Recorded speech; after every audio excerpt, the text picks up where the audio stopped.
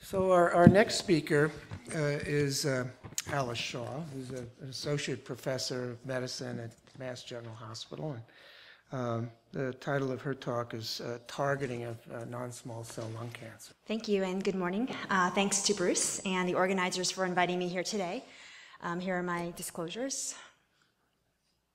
So today my topic is targeting non-small cell lung cancer, and I wrote in 2011 because a lot of progress has been made in just the last few years. And of course, this whole talk is really going to center on the concept that non-small cell lung cancer is really not a single disease. That's what we used to think. Now we actually appreciate that non-small cell lung cancer really comprises many different subtypes, each of which can be defined by a different genetic profile. And the hope, of course, is that the underlying genetics of the non-small cell lung cancer will dictate what the best and safest treatment is. So, for example, patients who have this green mutation will be treated with a drug that specifically targets that mutation and so forth. So I wanted to remind everyone about sort of the history of non-small cell lung cancer and what we've known about oncogenic drivers in non-small cell lung cancer. I would say before 2004, our understanding of the molecular basis of non-small cell lung cancer was rather limited. We have known for a long time that roughly 20 to 25% of lung cancers do harbor an activating KRAS mutation that's shown here in the blue. However, before 2004, this was really the extent of our molecular understanding of non-small cell lung cancer, and certainly this really had no implications for treatments. However, in 2004, a pivotal discovery was made, which was that there are activating EGFR mutations in a subset of non-small cell lung cancer patients, about 10 to 15% of patients.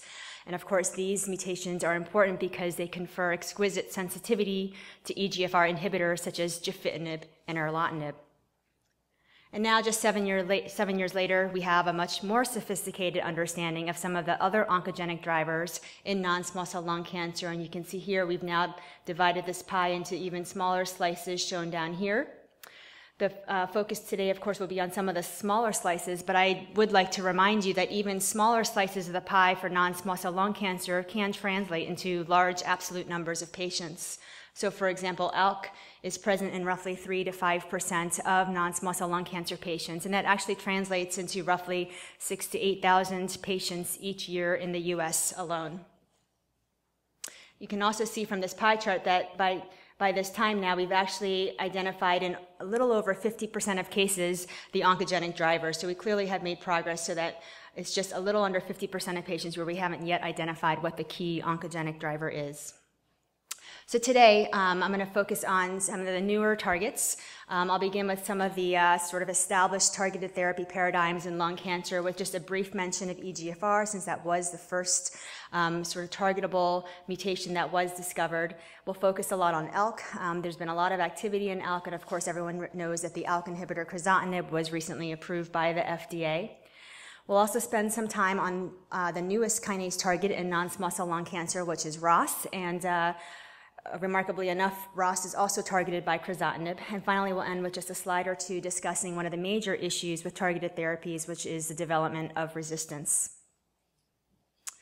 So this is just to remind everybody of the key discovery that was made in 2004 of activating EGFR mutations in a small subset of non-small cell lung cancer patients. Dr. Lynch and Dr. Haber had noted that there were patients treated with the EGFR inhibitor Iressa or gefitinib that have very impressive responses, as shown here, and they went back and identified activating EGFR mutations, and this turns out to be the key predictor for response to EGFR tyrosine kinase inhibitors. These patients tended to be never or light smokers, women, and with adenocarcinoma histology. A lot of work has been done since that time, and I just wanted to highlight one sort of key aspect of our understanding of EGFR mutations and the role of EGFR mutations in selecting therapies. This is a key study that was carried out by Tony Mock and his group. This is the IPASS study published in the New England Journal in 2009. Here they identified patients with clinical features of EGFR mutations. They did not know EGFR mutation status up front. And these patients were randomized to receive either first-line chemotherapy with carboplatin and paclitaxel or gefitinib up front. And here the primary endpoint was progression-free survival. This slide summarizes what was seen with these patients based on their EGFR mutation status. So if patients turned out to have an EGFR mutation, you can see that the response rate was much higher to gefitinib compared to chemotherapy. And conversely, if the patient did not have an EGFR mutation, as shown here, the response rate was much higher to standard chemotherapy compared to gefitinib. Similarly, there was improved progression-free survival depending on mutation status. So those patients who had an EGFR mutation had improved PFS when treated with gefitinib compared to chemotherapy, and conversely, if they were EGFR mutation negative, they had improved PFS with standard chemotherapy. So this study was very important in suggesting that you must know your EGFR mutation status up front. And since that study, there have since been 4 subsequent randomized controlled studies looking at first-line EGFR TKI use compared to chemotherapy in patients who have EGFR mutation. They're summarized here below the IPASS study. And all of these studies show that in patients with an EGFR mutation, that first-line EGFR tyrosine kinase inhibitor therapy is superior to standard chemotherapy in terms of response rate and progression-free survival. And IPASS, it was also shown in terms of quality of life.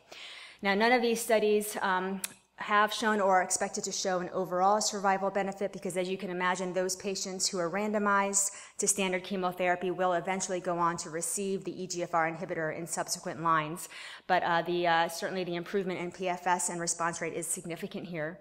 So this has really driven our current practice now of offering genotyping to all of our non-small cell lung cancer patients, because we want to identify those patients up front who have an EGFR mutation in order to offer those patients first-line EGFR tyrosine kinase inhibitor therapy.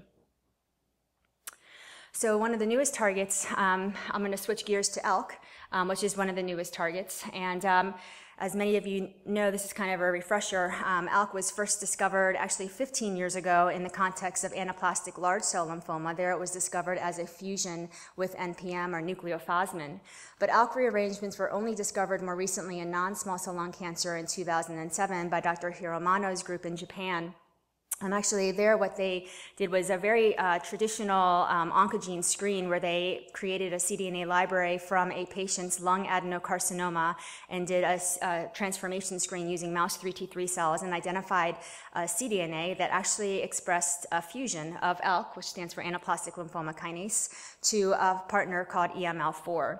And this led to the expression of a constitutively activated ALK, because the intracellular tyrosine kinase domain of ALK is fused to EML4. And this, they showed, and I'll show you in the next slide, this was oncogenic in vitro and in xenograft assays in vivo. We now know that there are other partners for ALK in non-small cell lung cancer besides EML4. There's also KIF5B ALK as well as TFG ALK, although the most common partner or fusion seems to be EML4 ALK. There are also ALK rearrangements in other diseases besides non-small cell lung cancer. As I mentioned, ALK was first discovered in the context of lymphoma. We do know that ALK rearrangements also occur in a rare type of sarcoma called inflammatory myofibroblastic tumor. And there may be other solid tumors as well that have ALK rearrangements. We do know that pediatric neuroblastomas do have ALK amplifications or ALK activating mutations. And there's been one recent report of anaplastic thyroid cancers also having activating ALK mutations. So ALK is a very important target in non-small cell lung cancer and will probably turn out to be an important target in other diseases as well. So this is from Dr. Mano's original report of EML4 ALK in non-small cell lung cancer. And this is showing the oncogenic activity of EML4 ALK in 3T3 assays and in nude mice. And the important thing here is that when they created an EML4 ALK that was kinase dead, you completely obliterated the oncogenic activity in both of these assays. So clearly it was the kinase function of the EML4 ALK fusion that was critical for transformation. They also used a small molecule to inhibit ALK and to show that the inhibition of ALK could lead to tumor regression as well.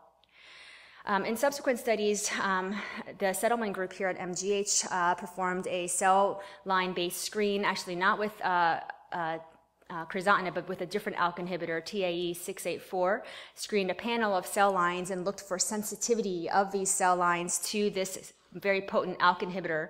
And what they found was that among the top 10 most sensitive cell lines to TAE 684, 9 of those were cell lines harboring abnormalities in ALK, so either ALK amplification, ALK mutations, or ALK rearrangement, suggesting that ALK could indeed be a very good target for cancer therapy.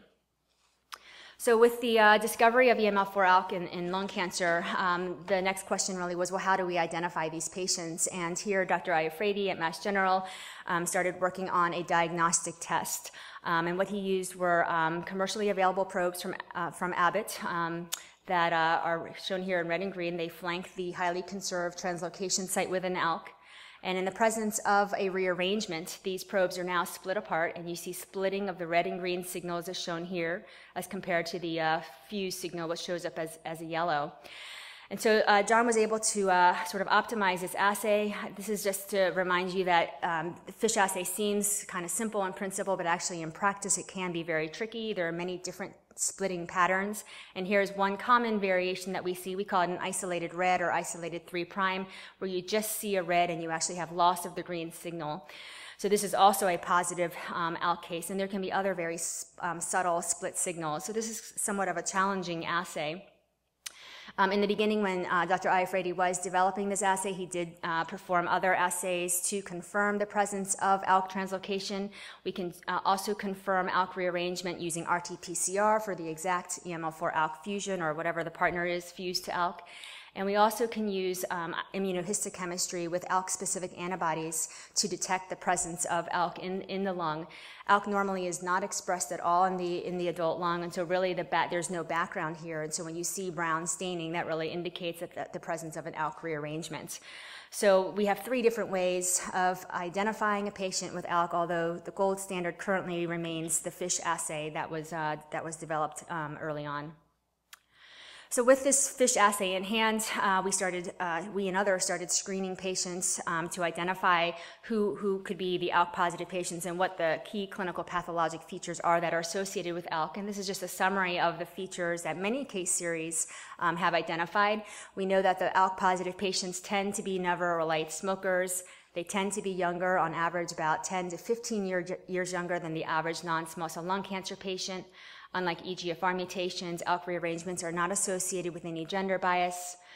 Most patients have adenocarcinoma, and the specific type of adenocarcinoma tends to be a solid growth pattern, often with abundant signet ring cells. And then the other important thing about ALK rearrangement is that ALK does tend to be mutually exclusive with other key oncogenic drivers like EGFR and KRAS, so these tend to really not overlap in our patients.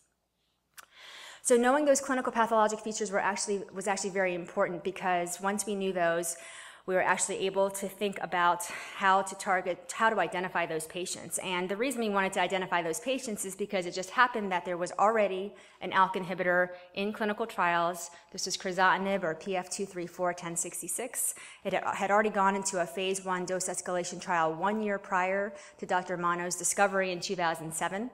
And so with this trial up and running, the next really important step was to identify those patients that were ALK positive. And knowing the clinical pathologic features allowed investigators who were working on this trial to really hone in on a population of patients who we would predict would be clinically enriched for having an ALK rearrangement. So this is just to show you the structure of crizotinib and to show you that it is a dual MET and ALK inhibitor. You can see it does have, this is part of the kinase profile, and the top 2 kinases that are hit by crizotinib are MET and ALK, and these 2 kinases are predicted to be the only ones that are hit at physiologically relevant doses in patients. This is the dose escalation schema for the crizotinib phase 1 trial. And as I mentioned, we had already started this trial. Actually, this was started at 5 centers around the world, including MGH, and had started 1 year prior to even knowing about ALK and lung cancer. By the time we started identifying patients with ALK-positive lung cancer, the trial had already gone up to cohort 5, 300 milligrams twice daily. So we were already actually at a supratherapeutic dose when we enrolled the first ALK-positive patient in December of 2007, about 4 months after Dr. Mano's discovery. The trial had already been set up to not only include a dose escalation phase, but also then to have a dose expansion phase, and there was already interest in looking at molecularly enriched cohorts, although at the time the trial was initially designed, the main cohort of interest was going to be MET amplified solid tumors such as gastric and esophageal cancers. So we enrolled the first patients, as I said, in December of 2007 in this cohort, and this patient actually was one of these patients who was very sick when we first started and had one of these dramatic turnarounds. 6 months later, we enrolled a second ALK-positive patient. This was at the BI. And this patient also had a very dramatic turnaround, and this led then to I think a lot of interest in enrolling ALK patients from around the world into a dose expansion cohort for ALK-positive patients. And so that's what's shown here. This is data that was presented by Dr. Kamage at ASCO this past year. These are 119 patients who went onto the phase 1 trial. These patients were all prospectively screened for ALK rearrangement at 5 or 6 centers around the world. This summarizes the clinical characteristics of these patients, which is similar to what I showed you before. They tend to be younger, never or light smokers with adenocarcinoma histology.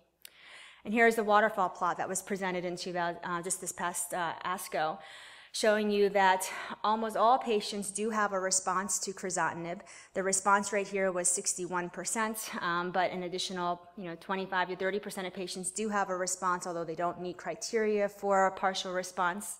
And then there's really only a small proportion of patients, less than 10%, that for some reason, even though they do harbor ALK rearrangement, are intrinsically resistant to crizotinib. But really the key point here is that almost all patients do respond to this ALK inhibitor.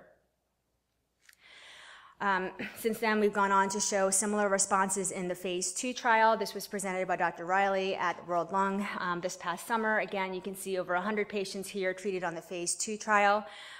Almost identical waterfall plots. Here it was, I believe, 51% response rate, but again, almost all patients do respond. We also now have some data on progression-free survival of these patients when treated with crizotinib. These are patients from the phase 1 trial, and you can see that the median progression-free survival was 10 months.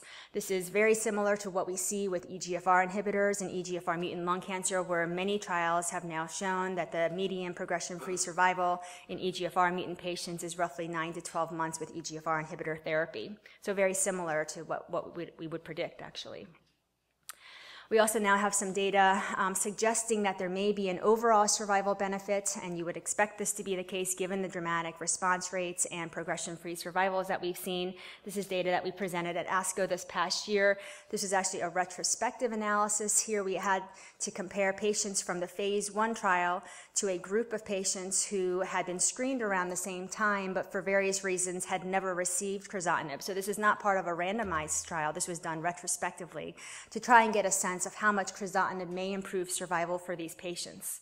The analysis was further complicated because we really had to narrow in on patients that we could feel were adequately matched from a clinical standpoint. So this is showing you patients who were treated with crizotinib as their second or third line therapy on the phase 1 trial. This is their overall survival here. And we compared those to patients also ALK positive, but for various reasons had never received crizotinib, but had received a standard therapy. And you can see their overall survival here. This difference was highly statistically significant, and the hazard ratio is 0.36, suggesting that crizotinib does indeed probably improve overall survival in these patients. What we've also seen besides the efficacy with crizotinib is we've seen very good safety. The safety profile is pretty impressive. By and large, most of the toxicities have been grade 1 with a few grade 2 toxicities. The most significant toxicities have probably been related to transaminitis. We've had a few cases of grade 3 and grade 4 transaminitis, and also a few cases of drug-induced pneumonitis. But overall, this drug is extremely well tolerated. So this leads us to the current state of crizotinib, at least in this country. And as many of you know, crizotinib was recently granted accelerated approval by the FDA. And I wanted to point out a couple things about the label that are important for us to realize. So first of all, this approval was based purely on the response rate. So those two waterfall plots that I showed you from the phase 1 and phase 2 trials really is what led to this approval, not the progression-free survival or the overall survival, just really response rate, because that response rate really is so impressive in a group of non-small cell lung cancer patients. The second thing I wanted to point out is that the label is for both locally advanced as well as metastatic patients, not just metastatic patients. And the other thing I wanted to point out, which is very important, is that the label made no specification about prior lines of therapy, which is interesting to me because really the data from the phase 1 and of course the phase 2 trials are primarily from patients who have been previously treated. In the phase 1 trial, there were only 15 patients who received first-line crizotinib, so we have very, very limited data on first-line crizotinib use. But in those 15 patients, the response rate was 80%, and I've heard the progression-free survival was quite impressive, but the numbers are just very small. Nevertheless, I think given the EGFR precedent, as well as I think the impressive activity that was seen, the FDA approved this drug for use regardless of line, meaning that patients who are newly diagnosed with ALK-positive lung cancer can receive crizotinib in this country. Now, we do have several trials ongoing to better evaluate the comparison of crizotinib's activity to standard chemotherapy, and possibly to get a glimpse into survival benefit. Profile 1007 is the second-line registration trial comparing crizotinib to standard second-line therapy, either pemetrexed or docetaxel. This trial is actually over 90% accrued at this point. It's been accruing at around, I believe, 170 sites around the world. We're nearing goal accrual. There's also the phase 2 trial. I showed you some data from that already. This phase 2 trial is both meant to capture those patients who were randomized to standard chemotherapy, then progressed. It allows those patients to technically cross over and receive crizotinib. And this phase 2 trial also captures all patients beyond second line. We now have, I believe, over 600 patients who are on the phase 2 trial. And there is an ongoing first-line trial as well, also accruing currently. This trial will randomize ALK-positive patients to either crizotinib or a standard first-line regimen of platinum and pemetrexed, and there will be crossover as well. Because of the crossover effect, we're expecting it will be difficult to actually know what the true overall survival benefit is of crizotinib, so the types of retrospective analysis that I showed you may really be our only real understanding of the survival benefit that's conferred by crizotinib. So this leads us now to kind of a more refined view of non-small cell lung cancer and how we should approach patients when we first meet them. Certainly, we and many others around the country believe in genotyping up front, now both to look for EGFR mutations and now also to look for the presence of ALK. If ALK is found, we can use crizotinib in the first-line setting as a standard therapy in this country, or we can consider enrollment on the first-line trial. So let's talk about the newest target in non-small cell lung cancer, and this is very exciting to us. This actually, ROS rearrangements were first discovered actually in the context of GBM, and this was done by a group at MIT, Dr. Hausman's group, where they discovered that ROS, which is also a receptor tyrosine kinase, can be rearranged and fused abnormally to a partner protein. In GBM, it was found to be FIG. Although prior to even that, we knew that ROS was an oncogene that could be overexpressed and sometimes amplified in some GBMs. In 2007, also actually just a couple months after Dr. Mano's report of ALK in lung cancer, the cell signaling group out in Beverly reported findings from their technology. They called it phosphoscan technology. It's basically phosphotyrosine antibody pull down, where they're looking for activated tyrosine kinases. And what they found is that in one patient and in one cell line, they identified rearrangement of this ROS oncogene to either a protein SLC 3482 or CD74, suggesting that these fusions could be oncogenic in lung cancer. I should note that this group also found ALK fusions in non-small cell lung cancer as well. I showed you this slide a little bit earlier, and I wanted to point out that, as I mentioned, there were, of the top 10 cell lines that were sensitive to this ALK inhibitor, TAE684, in a screen performed by Jeff Settleman's group. 9 of those 10 had abnormalities in ALK, but one of those 10 was HCC78, which actually has a ROS rearrangement. So this suggested to us, even back in 2008, that ROS could be a target for an ALK inhibitor like TAE684. Now, why would this be? Well, it turns out that ROS and ALK are actually in the same family. It's the same insulin receptor superfamily, and they actually share a fair amount of homology within the tyrosine kinase domain, and that's shown here. This slide was put together by one of our collaborators, Ignatius at UC Irvine. So knowing that ROS could be a target of crizotinib and potentially other ALK inhibitors as well. Dr. Iafredi set out to, again, develop a diagnostic or screening test for ROS rearrangements in non-small cell lung cancer. He actually has some homegrown probes for doing this, and actually developed another split-apart FISH assay for ROS rearrangement. And working together with Vanderbilt, Dr. Powell's group, we started screening all of the non-small cell lung cancer patients both here and at Vanderbilt. And this is data that will be published soon in JCO. What we found is that ROS is rather rare. It's probably 3 or 4 times less common than ALK. It's present in 1 to 2% of our patients. And actually, interestingly, ROS patients seem to be very similar to ALK patients in terms of clinical path features. So they tend to be very young, very similar in age to the ALK patients, and they tend to be never or light smokers, also tend to be primarily adenocarcinoma histology. So once we started identifying ROS patients, we now started thinking about how we could treat them with crizotinib.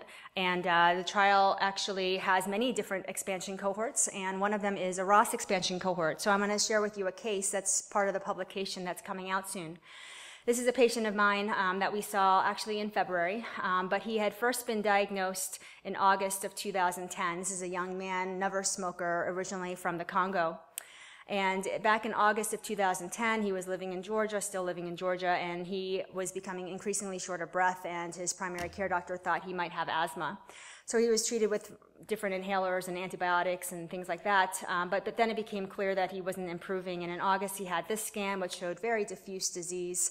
He underwent a bronchoscopy with biopsy, and it confirmed the presence of bronchoalveolar carcinoma, which we now call AIS, or adenocarcinoma in situ. Since he was a never smoker, he was started empirically on erlotinib. They did not have genetic testing back yet at that time. He did not experience any response to erlotinib, and actually was referred to us in February. So we met him at around this time when he was actually quite sick, and he was off treatment. And in February, we started doing some genetic testing for him. We found that he did not have an EGFR mutation, which we would expect given his lack of response to erlotinib. He did not have ALK rearrangement either. And at this point, we decided to test him for ROS. And actually, back in April, we finally got his ROS test back, and he actually was positive. So this is now where he is when we enrolled him on the phase 1 trial of crizotinib. So at this time in April, he was actually quite sick. As you can see, his lung disease had worsened significantly. He was very hypoxic, and he had a compensatory polycythemia with a hematocrit of 60. But because he was so young, he was actually in reasonably good shape. So we treated him with crizotinib at the standard dose of 250 milligrams twice a day. And this is his scan actually just 8 weeks later. And this is, again, a classic example of what we see with the EGFR mutant patients who get an EGFR inhibitor and our ALK patients who get crizotinib. Very similar type of transformation. In just a few days, he noticed a dramatic improvement in his breathing. By the time we saw him back at 2 weeks, he was already, well on his way to recovery, sitting over 95% at that time. And in this scan, at 8 weeks, just confirmed what we saw clinically, that this patient really was responding well to crizotinib, and this was a very, what we call oncogene-addicted tumor. And he actually did meet criteria for 100% response. This patient continues to maintain his 100% response as of October. I just saw him a few weeks ago. So this is very exciting to us. There are more ROS patients who have gone on to the crizotinib trial, and ROS does seem to be sort of a very good target for crizotinib. So now I've modified this slide to show you that I think this is kind of a prediction for the future. Not only will we be screening for EGFR mutations and ALK, but we'll also be screening for ROS rearrangements as well, and probably at some point in the future be able to offer these patients a good targeted therapy like crizotinib in the first-line setting. So I'm just going to end on sort of the big challenge for targeted therapies, and Dr. Engelman's going to pick up on this and go into some of the more lab-based experiments. But of course, the big problem with targeted therapies is that patients do inevitably develop resistance. It typically occurs by about 1 year after treatment with the targeted therapy. This is a patient of mine who had a near complete CR after actually just 8 weeks of crizotinib. She had ALK-positive lung cancer, great response at 8 weeks, and then after a year, this is pretty much all she had left of her bronchoalveolar carcinoma. And then very slowly over the next year, she had progression of her multifocal lung infiltrates. And this is a common pattern that we see, that patients can slowly progress even while they're on crizotinib, still maintaining great clinical benefit, but their tumor is slowly growing back and becoming resistant. We have a lot of understanding of TKI resistance from the EGFR story, and I'm just sharing this with you. This is work that was done by Dr. Sequist and our group at Mass General, looking at different mechanisms of resistance in EGFR mutant lung cancer. And in a large series of patients that they rebiopsied, they found that there were several different mechanisms, and some of these we knew about before, of course. About half of the patients with EGFR mutations acquire a secondary T790M or gatekeeper mutation. There are other genetic changes as well, including activation of bypass tracks like MET and PI3 kinase. And interestingly, in about 14% of patients who become resistant to EGFR inhibitors, there can also be a change in histology to a small cell histology. So this idea of the different types of resistance mechanisms is similar to what we see in ALK.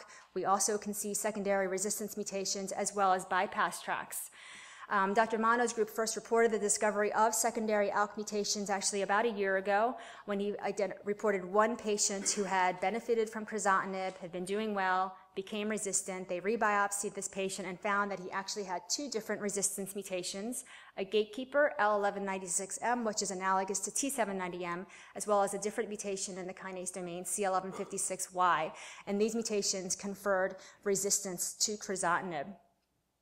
We now know actually that there can be many different types of secondary resistance mutations in ALK. This is actually an in vitro study that was done by the Ariad group and reported at AECR about a year and a half ago, where they screened and found a number of different crizotinib resistance mutations, and you can see that they occur in all different areas of the tyrosine kinase domain of ALK, and we're beginning to see this in our patients as well, that there can be many different secondary resistance mutations. So unlike EGFR, where there really just seems to be one gatekeeper mutation, there are many different mutations that can occur in ALK, and Dr. Engelman will talk about this in a bit. So I wanted to end with just sort of a slide summarizing the time frame of crizotinib's development, which is pretty remarkable. Here's the first report of EML4 ALK in lung cancer in August of 2007. The studies that were done between the phase 1, phase 2, and phase 3 studies, and now, of course, just 4 years after that report, FDA approval in this country. So what is the future for crizotinib now that we have all this data? Well, there are, as I mentioned, other ALK-driven malignancies, such as anaplastic large cell lymphomas, IMTs, and probably other pediatric neuroblastomas, others that we're now looking at in terms of crizotinib's activity. We know now that there are other molecular targets of crizotinib besides ROS. Of course, there's MET, which was the original target for crizotinib. And a large focus, at least of our research and other people's research, is looking at how to overcome resistance to crizotinib and other targeted therapies, and using a number of different tools, such as second-generation ALK inhibitors that are more potent, structurally different, and also thinking about combinatorial approaches to overcoming resistance. So I'll just end with that pie chart that I showed you.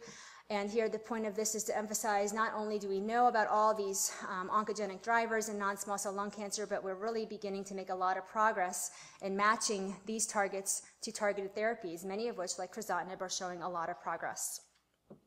So I'll end with acknowledgments, obviously the MGH thoracic group and pathology, particularly Dr. Iafredi. And of course, in terms of all the ALK work, there are many, many investigators from around the world who have worked incredibly hard on developing crizotinib, and in particular, I would recognize the Pfizer development team as well, and of course, our patients. Thank you very much.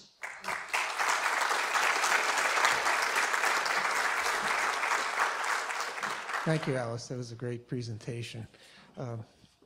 Maybe I'll start off and just ask you about what trials are ongoing right now for crizotinib failures? A number of trials. So there are several different second-generation ALK inhibitors that are in the clinic already. Chugai has a compound that's in Japan that's actually already in phase 2 trials. Novartis has a second-generation ALK inhibitor. Astellas, I think there's altogether 4 ALK inhibitors that I know of that are in clinical trials in this country or in Asia. There are also some combinations that we're looking at. Pfizer had already been looking at a combination of crizotinib with the pan-HER inhibitor, PF-299804, that was initially primarily focused at EGFR mutant patients because, as I mentioned, EGFR mutant patients can develop MET amplification as a mechanism of resistance. Crizotinib targets MET. The idea had been to try and combine those two for EGFR-resistant patients, but of course, there could be a role for that combination in ALK-resistant patients as well. So I think there are combinations that are slowly percolating through, and some of them are already in the clinic. HSP90 inhibitors? Yep, and HSP90 inhibitors. So that's a very good question. IPI 504 is an HSP90 inhibitor made by Infinity that had been in a phase 2 trial actually several years ago, and there had been some response. Again, that had primarily been geared at EGFR resistant patients, and they had seen actually some reasonable responses lasting over 6 months. And when Dr. Sequist, together with Dr. Iafredi, went back and looked at the molecular genetics of those patients who responded, a few of those actually turned out to have ALK rearrangement, and that was really the first glimpse into the potential activity of HSP90 inhibitors in ALK rearranged lung cancers. And since then, a number of other HSP90 inhibitors have been tested in ALK patients. There certainly is activity in crizotinib sensitive patients. Whether or not there will be activity in crizotinib resistant patients, we don't know yet, but we're looking as well. Oh, thank you. Bruce. What happened with MET, the original target, in lung cancer particularly? So there is activity in MET. There's already a case report in JTO, I believe about 6 months ago, showing activity of crizotinib in a MET amplified patient. There's another case report coming out as well. So there has been some activity that's been observed, and that's now going to be reported. How durable that is, though, is really the main question, and how good of a driver MET amplification is also not clear. I have a question. So in the patients that have no smoking history, do you all ever evaluate whether they were pre-exposed as, are they secondhand smoke in a family or something like this? Is there anything that accounts for this early, event that might have caused some type of change? It's a great question. We don't know, but it is very notable that both ALK and ROS and EGFR, of course, are very, very strongly linked to never smoking. It's clearly not a smoking-related, these aren't smoking-related diseases. ALK and ROS are also notable because those patients definitely are younger than the average patient, and we don't have a good understanding of why that is. Certainly in our clinics, we will ask about other exposures, including secondhand smoke and any other exposures, but we haven't really been doing it in sort of a systematic way, and it's actually, as you can imagine, very hard to quantitate secondhand smoke. There are indices for doing that, but we don't really have that information. But I think going forward, that will be a very important question. I think it's probably a combination of some underlying genetic susceptibility as well as probably an environmental exposure that we just don't know about yet. We have a question in the back. Yep. Thank you for your presentation.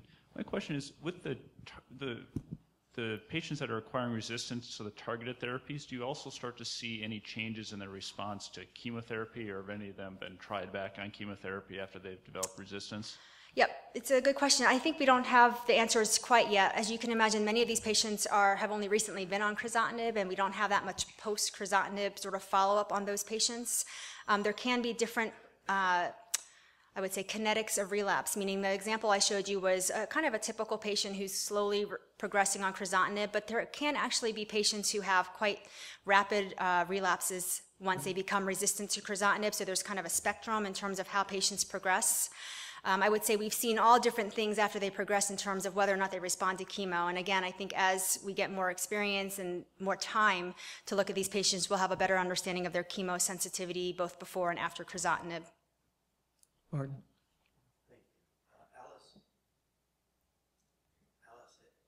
last year at the Chabner Colloquium #1, you presented a magnificent paper.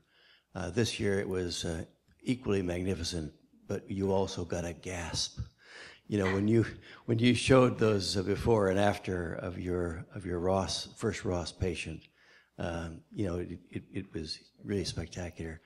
The fact that also, ironically, in just this 1 year period of time with the approval in August, I think August the 26th or thereabouts of crizotinib, today is the launch of Xalkori, crizotinib, and isn't it neat to have it launched in Boston? And the fellow who's going to be responsible for that launch is sitting right behind me. That's right. And I bet he'd like to say a few words. Mace Rothenberg. Put me on the spot, Marty. Well, first I'd like to thank you, Alice and Jeff, and the whole team here at Mass General, John Iafredi, wherever he might be, has just really done a terrific job. When I talk about this, I really talk about this as a combination of good science, good collaboration, good communication, and good luck. So I think that this is really shows you the power of the ability of industry and academia to work together when it really works, how much it could help all of our patients. So thank you.